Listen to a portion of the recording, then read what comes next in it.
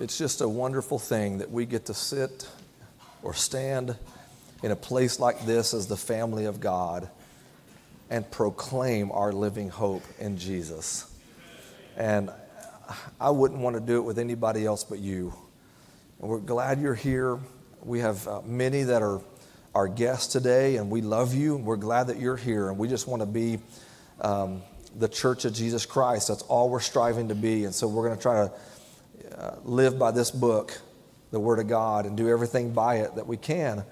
And really want to encourage you to be back tonight at 6 o'clock and Monday, Tuesday, and Wednesday at 6 o'clock.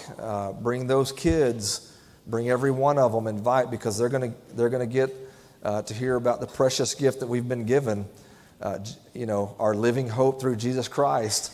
And so be sure you come back and support this. And we just appreciate so much how many people have been working, not for hours or really days, but for weeks on preparing for this week. And so we're glad that you're here and that week is here. Let's pray as we begin. Father, we bring glory to your name. We bless your holy name this morning. Thank you for this time together as we focus on the hope that we have in Jesus. In Jesus' name we pray. Amen. There was a school system in a large city that had implemented a program, a pretty neat little program, where they would hire teachers outside of class time to go into the hospitals for children that were in the hospital and keep teaching them so that they wouldn't get behind on their schoolwork. And so one particular teacher was hired to go and do that, and she went to the school, and the one who had hired her and said, "How do you want me to do this?" And she said, "Well, here's the boy's name and the hospital room number that he's in, and right now in his class he's studying nouns and adverbs. So we need you to keep him up with that while he heals in the hospital." She said, "No problem." She went to the hospital later that afternoon, and she went to that boy's room, but she was startled because what they didn't tell her was that he had been badly, badly burned, and he was in great pain. And so it really kind of set her aside. I mean, it bothered her a lot to see a little boy in this condition, obviously. And so she was disshuffled as she spoke to him and said, "Listen, I'm here. This is my name, and I'm here, and we're going to continue on with your classwork on nouns and adverbs." And so she did the best she could, and she left that day pretty discouraged, really feeling like she hadn't done a very good job. The next day she came back to the hospital. The nurse grabbed her before she went in, this teacher, and said, "What did you do that boy?" And she goes, "Oh my goodness, whatever it is, I'm so sorry." She said, No, you don't understand. You don't know what I'm talking about.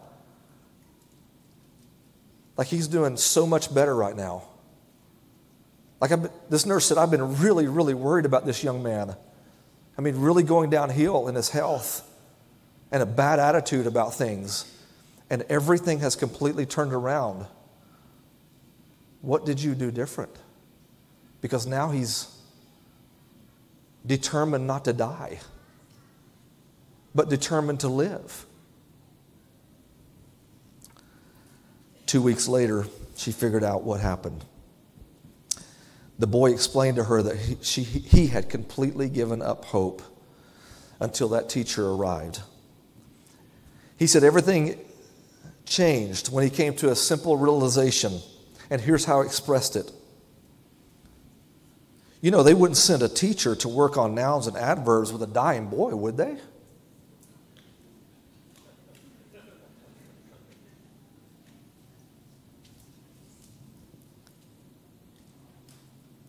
Hope is one of the most powerful things that we possess.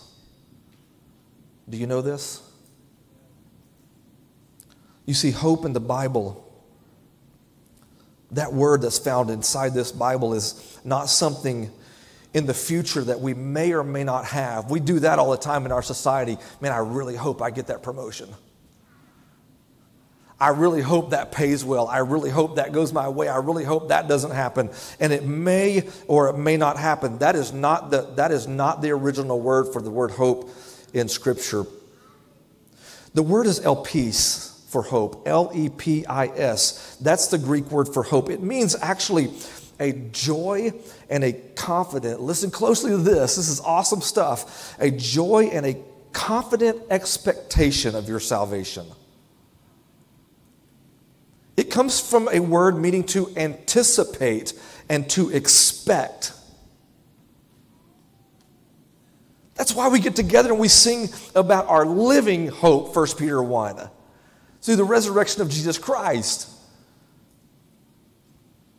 Ephesians chapter 4 reads like this in verse 1, "Therefore I, Paul, the prisoner of the Lord, beseech you to walk in a worthy calling of which you've been called, with all lowliness and gentleness, long-suffering, bearing with one another in love, endeavoring to keep the unity of the Spirit and the bond of peace. There is one body, one Spirit, and just as you were called in one hope of your calling."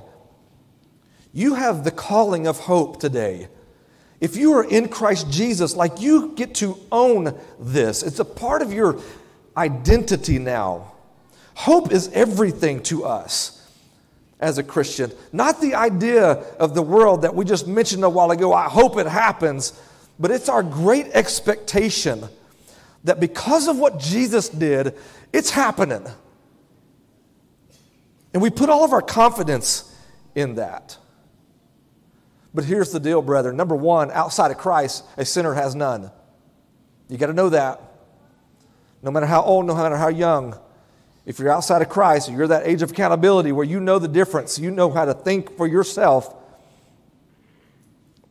You know, even Job's friends knew this. Job 8 says, "So are the paths of all who forget God, and the hope of the hypocrite shall die." Another friend of Job said, "But the eyes of the wicked will fail, and they shall not escape, for their hope is loss of life." Job knew it. Job 27, "For what is the hope of the hypocrite, that he may gain much if God takes away his life?" And also, did you know that a great example of living without hope are the Gentiles? In Ephesians 2 says, "Therefore remember, you once were Gentiles in the flesh, who were called uncircumcision by what is called circumcision, made in the flesh by hands, that at that time you were without Christ, aliens from the commonwealth of Israel, strangers to the covenant of promise, having no hope and without God in the world." 1 Thessalonians 4 says, "But I don't want you to be ignorant, my brothers, concerning those who have fallen asleep, lest you sorrow as others who have no hope." You know what Paul's saying right there? You don't need to worry about those who have died in Christ. You don't have to grieve like those out there who have to grieve for their loved ones who are outside of Christ. You don't have to grieve that way. That's why it's such a beautiful thing to come together in an auditorium like this. And maybe we even have a body up here.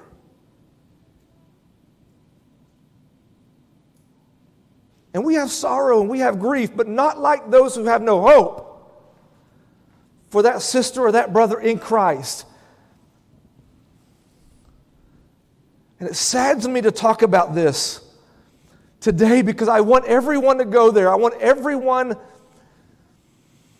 to live eternally with Christ Jesus. And those outside of Christ, though, are not. They can't. Hopelessness has to be the most terrifying thing in the world. When one is lost, has no future, no great expectation, no assurance. They're always wondering, always concerned about it. But not the Christian. You see, when one is outside of Christ Jesus, he's outside of the body of Christ, the church. They're one and the same. That's what the Bible teaches. Anyone in Christ who's obeyed the gospel is in the church. They're a part of the saved. Here's what that looks like. Do you know that during the days of the flood, before the flood, Noah spent about 100 years preaching to the evil people? Genesis 5, Genesis 7, 2 Peter 2 tells us he was a preacher of righteousness, and no one listened, and no one obeyed.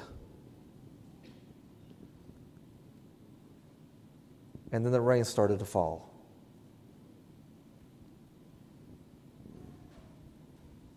And then the water started pouring forth and bursting forth. And it was at this point that they realized that the door is shut. And we're on the outside of the ark.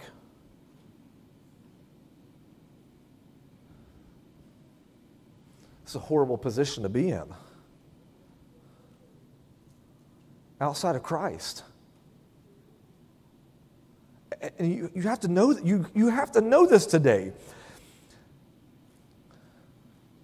That there's going to come a point the door's going to be shut. That Jesus and his mighty angels are going to come in flaming fire, taking vengeance on those who do not know God and haven't obeyed the gospel. And the door of the ark is going to close. And we have to get to people first. You have to be a Noah to somebody. If you don't, who's going to? I don't know the people you know. A lot of them aren't going to come and hear a lesson in this building. I don't have the contacts that are in your phone. I don't have those. You don't have mine. I have a responsibility because I sit here today, I stand here today, and I burst forth with song about my living hope in Jesus with all of you. And those outside the ark, they need to know. They need to know, and you need to know. Don't you dare speak of it, of the hope that you're not sure you have, because that's not hope. That's foolish talk. That's crazy to speak of something like an expectation that you have, but when you lay your head down, you're not sure you have it because you're not sure you're in Christ. See, the beauty of this is that inside of Christ, though, a sinner abounds in hope. I mean, the Bible teaches it over and over. Romans 15 and verse 13, now may the God of hope fill you with all joy and peace in faith, that you may abound in hope by the power of the Holy Spirit. I got to be honest with you, that verse, if that doesn't light your fire, I don't know what to do for you, right?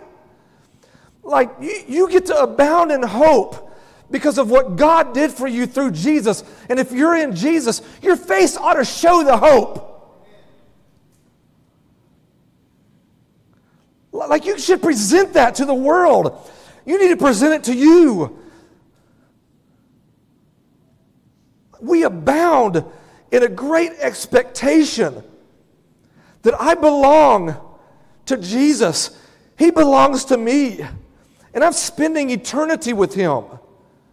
It is I have a heavenly citizenship. I don't belong here.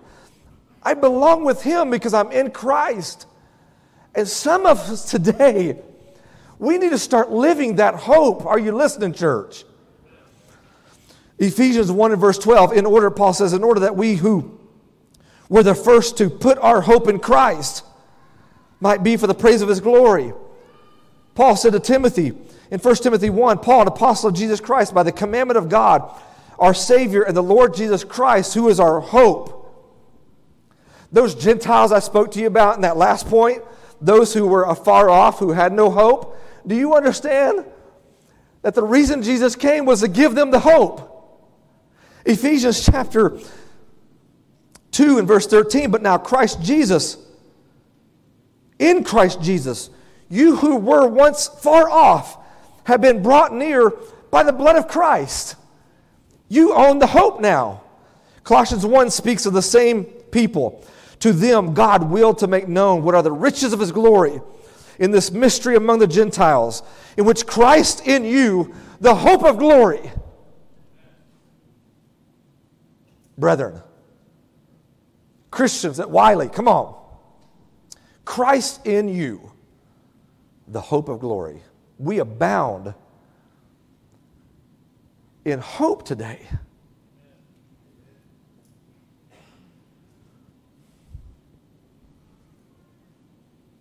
This hope isn't based on something that you've done, though.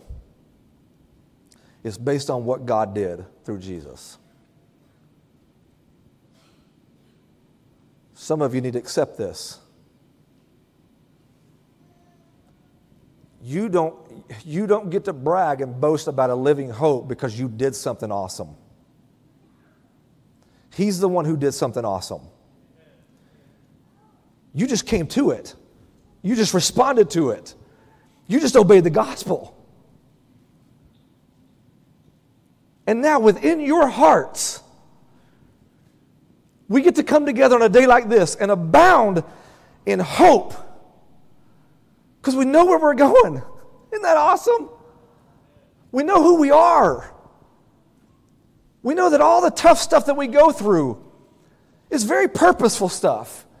God creates purpose out of it. And so let me leave you this. Our hope in Christ is how we stay motivated as Christians. Listen, brethren, Romans chapter 8. Not only that, this is verse 23, but we also had the first fruits of the Spirit. Even we ourselves groan within ourselves, eagerly waiting for the adoption, the redemption of our body. For we were saved in this hope. But hope that is seen is not hope.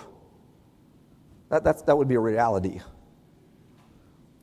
Our reality hasn't happened yet, but we're inside the reality. But it hasn't come to fullness yet. For why does one still hope for what he sees? But if we hope for what we do not see, we eagerly wait for it with perseverance.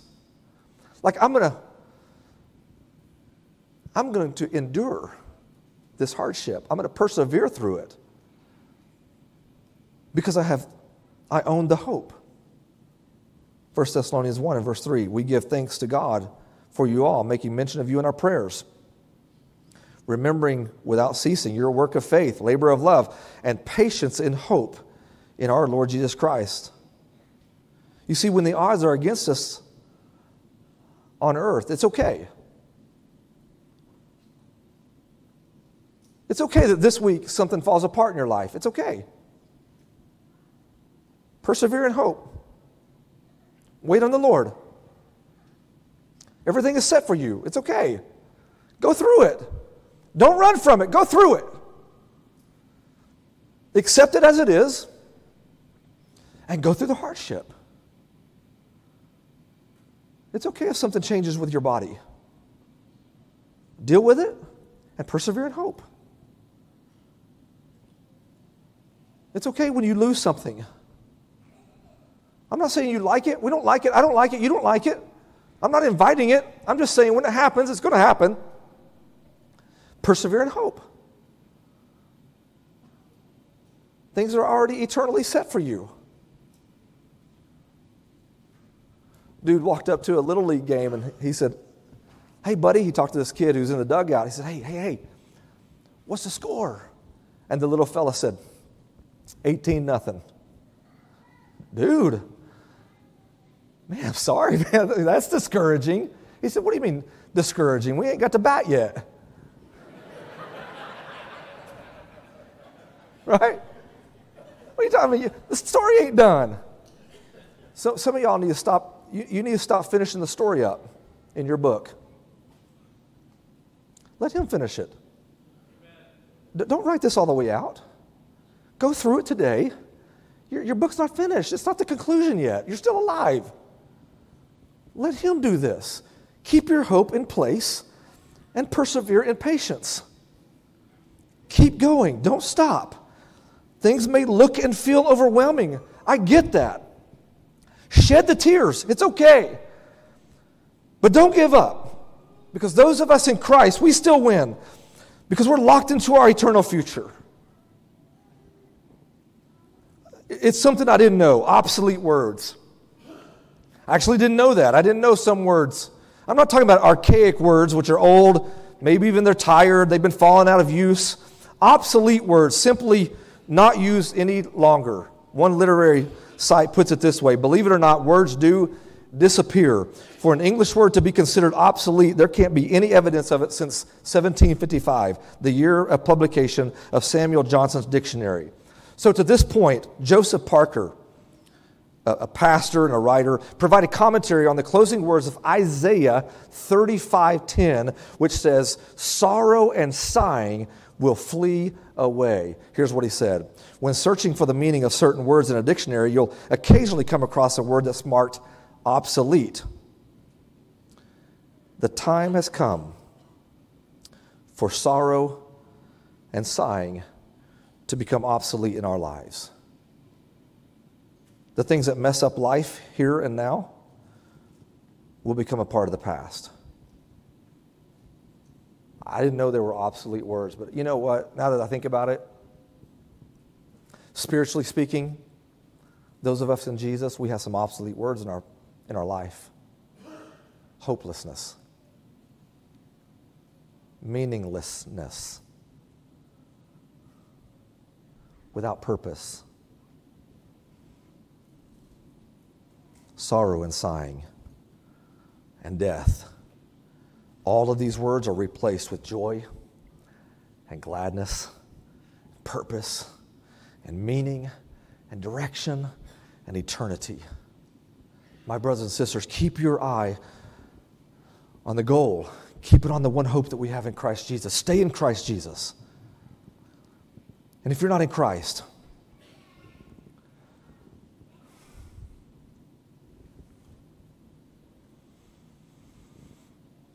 you don't have hope.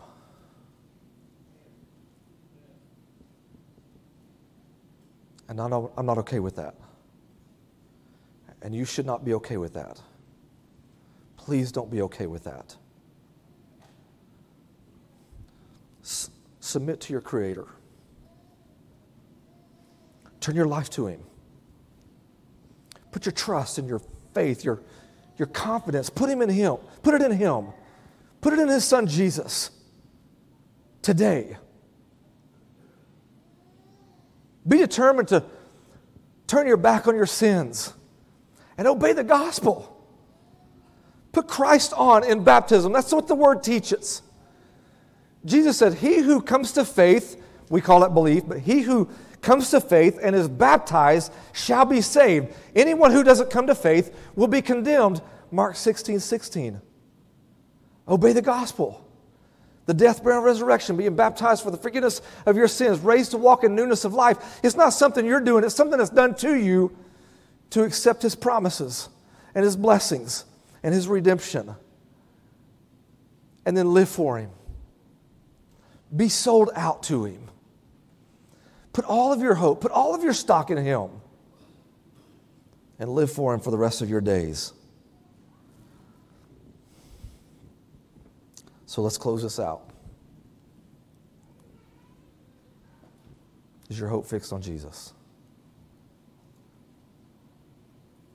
Because to fix your hope on anything else, you name it, doesn't matter what you say, on anything else is a misplaced hope.